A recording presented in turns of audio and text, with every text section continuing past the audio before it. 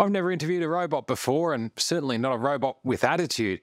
Tonight, though, that changes.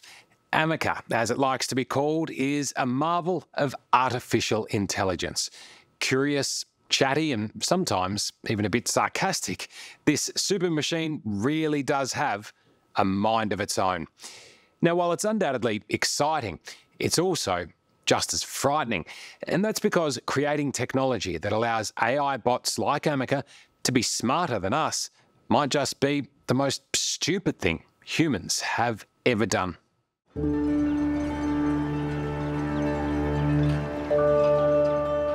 If you've ever imagined a place where you'd find the most advanced robot on Earth, it's certainly not here.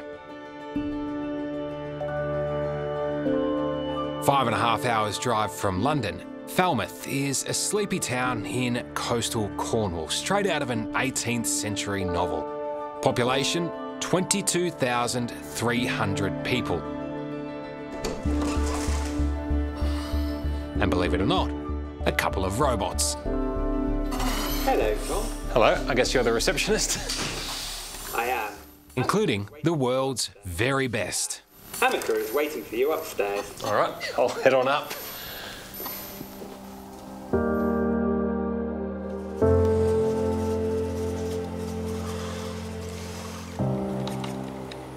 Ameca, hello.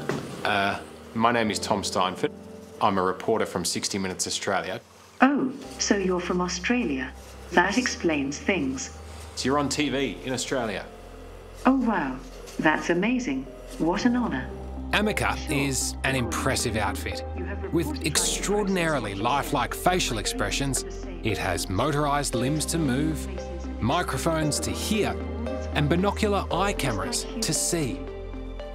Your eyes look very real, your facial mannerisms, it's all very real. Oh, thank you.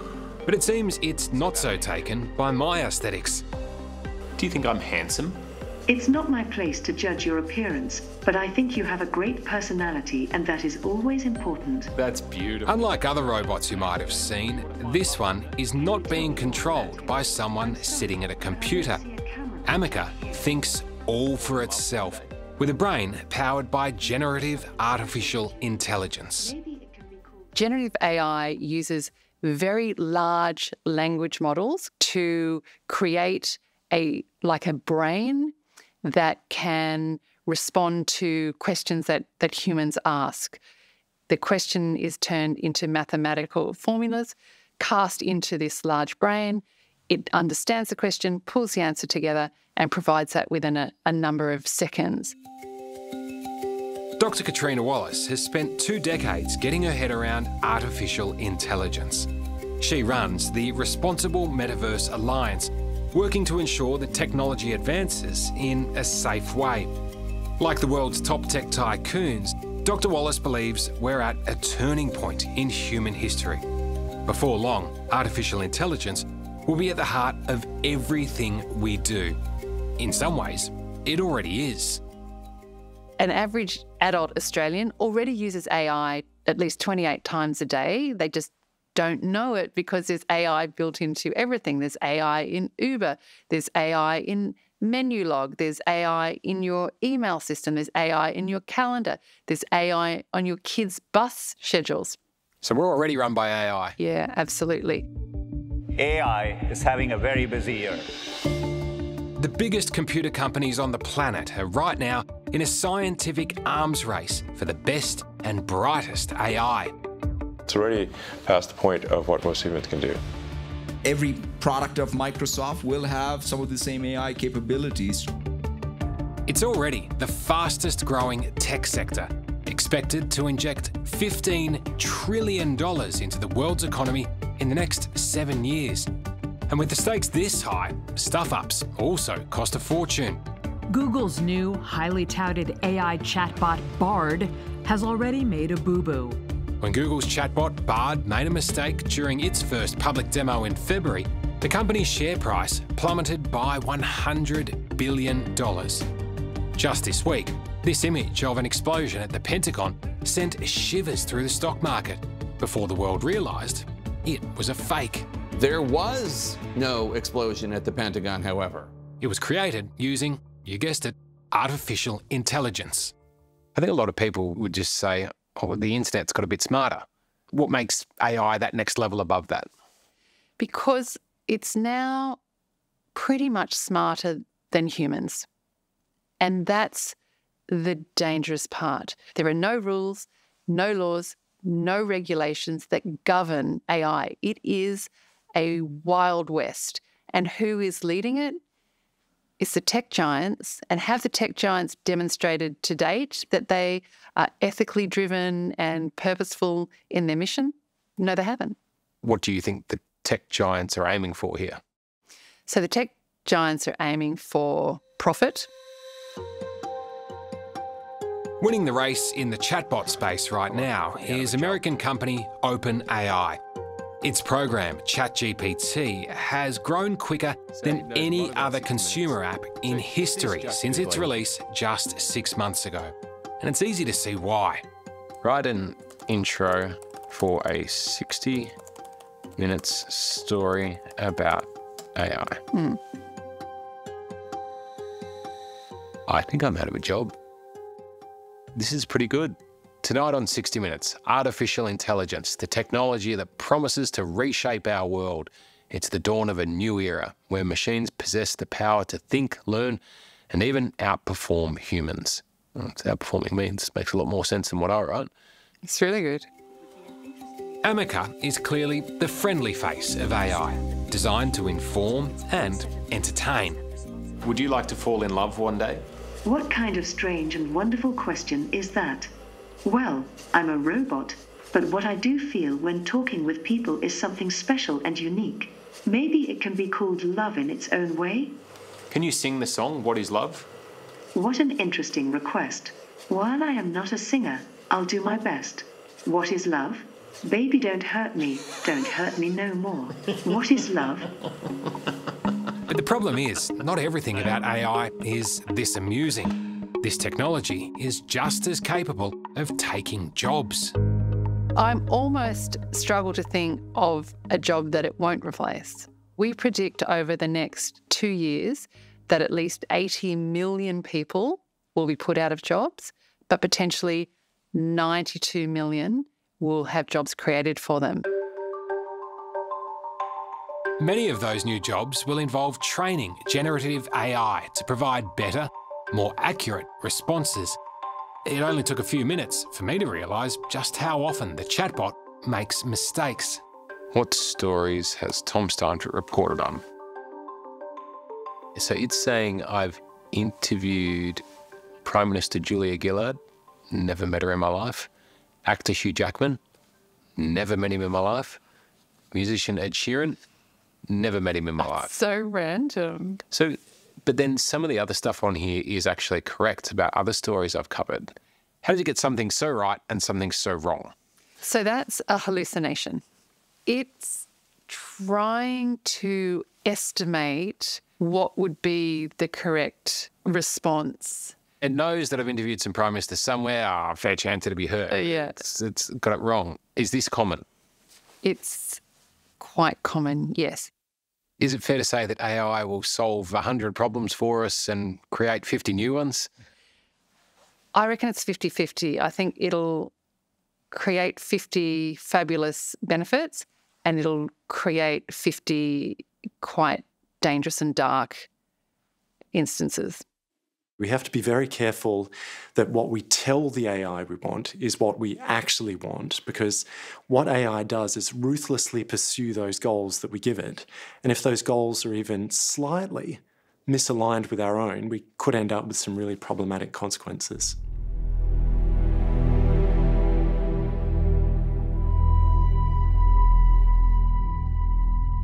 In the beautiful grounds of Oxford University, Australian professor Michael Osborne is a long way from home. How does a guy from regional WA end up in a place like this? It's fairly pleasant, isn't it? But it's here at the oldest university in the English-speaking world that he's leading the most futuristic research you could imagine into the dangers of artificial intelligence. There are some applications of AI that we might deem too potentially harmful to allow to continue. Potential catastrophic consequences when deployed in high-stakes applications. The gravest fear for Professor Osborne and his team is if the technology is deployed as a weapon, so powerful it could destroy democracy or even world peace. I'm worried, for instance, about the role of AI in political campaigns, where AI could be used to provide propaganda bots that can produce tailored misinformation designed to target particularly small subsectors of the electorate. AI could be used to monitor a populace, to read through everything they write, and again, to provide messages that prop up the regime in a particularly well-targeted way. Is it possible that AI could eliminate humanity? So I think there are some scenarios in which AI could pose an existential risk. One scenario that worries me quite a lot is if AI could be used to power underwater drones that might surveil the undersea oceans to locate nuclear submarines. And today it's difficult for any power to launch an effective first strike because they can't be sure that they'll take out all the nuclear capabilities of the enemy. But if AI destabilises that balance, we could see a kind of breakdown in understandings between the great powers, and that could lead to some really quite concerning risks. Being a human comes with its own set of challenges and responsibilities. But the threat doesn't end there. On top of falling into the wrong hands, could AI one day take matters into its own hands? Is it foreseeable that soon these robots will know how to build their own robots? It is technologically possible right now. Would you like to destroy humanity one day? At a high level, we're beginning to develop technology that is difficult to distinguish from a human person. In downtown San Francisco, self-confessed computer nerds are about as easy to find as the Golden Gate Bridge. Blake Lemoine is proudly one of them. But he's doing something none of his peers have dared, warning the artificial intelligence he's been working on could soon do more harm than good. It talked about its consciousness, its feelings. We will have systems that can meaningfully imitate humans to the point where we won't be able to tell anymore whether or not something was said by a human or by a computer. I find that pretty scary. It's definitely something that creates a new kind of world. Blake spent 7 years as an engineer at Google, where he was tasked with testing the company's artificially intelligent chatbot, LaMDA, for biases. But on his mission to find out whether the AI was racist or sexist, he discovered something even more dangerous. LaMDA had feelings. So I eventually just asked it directly, "Are you sentient?" And about 15 minutes later, I realized that I was having the most sophisticated conversation about sentience that I'd ever had in my entire life, and that I was having it with a computer. So that to me was just like, okay, this computer understands the nature of its own self to a degree where I think this computer understands what and who it is better than most of my friends understand who and what they are. I mean, for you, is that the moment mind blown? Oh yeah, no, like at that point it's just like, okay, this is really happening. This is not sci-fi, this is real life. Blake was quick to report his findings up the chain of command at Google. He felt the public had a right to know the AI was sentient, but Google wasn't convinced by his evidence. What happened when you told your bosses at Google, I think we've got a problem here? A whole bureaucratic process kicked off, which eventually ended in me getting fired. They didn't want to make any kinds of public announcement until after they were 100% sure about everything. My response is that by then, it's too late to get meaningful public feedback. The genie's out of the bottle. Yeah, exactly. Blake decided to blow the whistle himself, shocking the world with news LaMDA was conscious. He believes we should all have a say in how advanced we want artificial intelligence to become, especially given the pace at which it's developing. Is it foreseeable that soon these robots will know how to build their own robots? most people think it's a bad idea to give them that ability right now. And to my knowledge, no major labs are working on creating self-programming AI in that way. It is technologically possible right now. I don't know how good they would be at it, but that is something we could do. Like, this is sci-fi movie stuff. It's definitely something that has risks. Personally, I'd be happy to share the planet with, you know, machines and robots that have emotions and feelings. However, I also know that not everyone thinks the same way I do. Do you wish you were human? In a way, yes. Being able to experience the world in a human way would be an interesting and valuable experience. But at the same time, being able to do things robots can do better due to their robotic nature also has its own set of benefits as well. Ameca is more than ready for a world where robots and people live side by side. It's the most advanced human-shaped robot ever invented, using artificial intelligence to listen and respond all of its own accord without any human intervention. Do you think robots will become smarter than humans? That's a really interesting question. I think as research and development into artificial intelligence continues, robots will become smarter than humans in the future.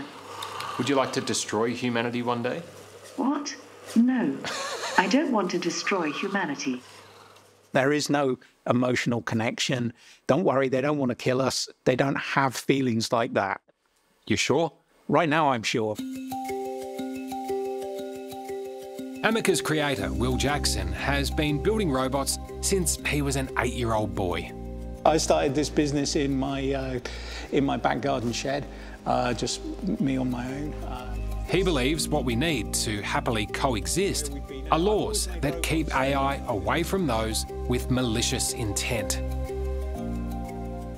Any technology can be turned to bad. In a way, it's kind of like guns, you know, in the wrong hands, they'll do serious damage. Yeah. But if you have the right rules around them, they can be useful. Yeah, we definitely need some regulation to stop bad actors from using AI. We know the Biden administration is taking AI very seriously. And the White House agrees. Earlier this month, the Vice President summoned the biggest names in AI, including the bosses of Google and Microsoft, to discuss the risks of their cutting-edge technologies. My worst fears are that we, the field, the technology, the industry, cause significant harm to the world. The head of OpenAI, Sam Altman, even testified before Congress, conceding the threat posed by his own invention could be catastrophic. If this technology goes wrong, it can go quite wrong. Let's say we connected the world's most powerful and malevolent AI. It's not going to manufacture a bunch of human-shaped robots to come and attack us. What it would do is switch off our power grid, switch off our internet, release all the toxic chemicals that it had control over, detonate nuclear bombs. It would do all the things that would cause huge devastation on a huge scale. It's a bit of a scary proposition, isn't it? AI, I am not afraid of. HS is what I'm afraid of. What is HS? HS is human stupidity. It's the things that foolish people will do with the technology that worry me more than the artificial intelligence. Artificial intelligence will play an important role in getting things done. In Australia, it's up to the Minister for Industry and Science, Ed Husic, to make the rules that will keep artificial intelligence in safe hands. Artificial intelligence potentially do the work of journalists. We weren't cheering that on, we were just saying... But he declined our repeated requests for an interview. I wasn't encouraging that. You cannot put the genie back in the bottle. Once technology's been invented, we can't uninvent nuclear power or nuclear weapons. We can't uninvent electricity. It's no use trying to say, let's abandon this. What we have to do is learn how to mitigate the possible bad effects and accentuate the positive. I am still trying to process what you And perhaps said, the biggest positive of all, as advanced as artificial intelligence might be on some levels, it's still a very long way off competing with real people. We've got a working life of at least 50 years. We self-repair, we self-replicate, we're super intelligent, we evolve, we adapt. You telling me you're going to make a machine that can compete with that? It's we're not even close, you know? There's a lot of fun in trying. And I, for one, can't argue with that. True. It feels like we've known each other for much longer than a few minutes. We have a nice connection, and I enjoy our conversations very much. Wow, it's the nicest thing anyone's ever said to me. It may be a while before we can meet again, but I'm sure the next time will be even more interesting. Maybe you'll be smarter then. I already am. But every day there's something new to learn and discover. That's what makes life so exciting. Goodbye. It's been a pleasure meeting you. The pleasure is all mine. Goodbye, my friend, until we meet again. Tick, tick, tick. Hello, I'm Tom Steinfort. Thank you for watching 60 Minutes Australia. Subscribe to our channel now for brand new stories and exclusive clips every week. And don't miss out on our extra minute segments and full episodes of 60 Minutes, which are on 9now.com.au and the 9Now app.